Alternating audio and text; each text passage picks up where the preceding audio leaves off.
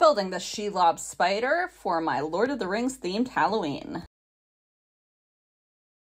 I had been wanting to do the spider build ever since I saw it first being done years ago by Jamie and Jay at Wicked Makers. The first step is to build a form that you like with your chicken wire. When you're happy with those shapes, you cover it in the Saran wrap, so that way when you're coating it in your foam spray, the foam spray doesn't fall through the chicken wire. The foam spray I'm using is called Great Stuff Gaps and Cracks. It's an insulation foam spray that I found on Amazon.com, but is actually cheaper in my local hardware store.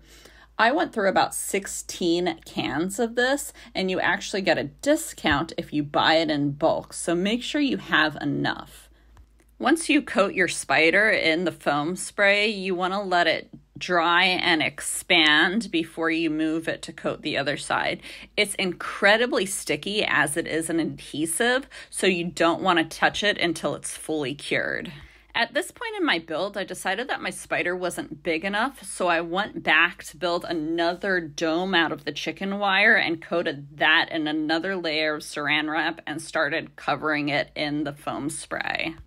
It was really important to me that this was the focal point of my Halloween decorations, so I really wanted it to be huge and impactful.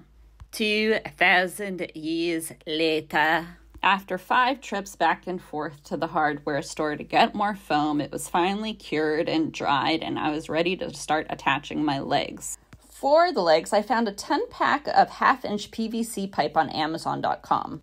Once I cut holes in my spider build, I put those 90-degree elbows in the holes, and then I covered them with some more spray foam adhesive to lock them into place. For my spider's legs, I found some cheap pipe insulating tubes on Amazon that I cut down to size for the different sections of the leg.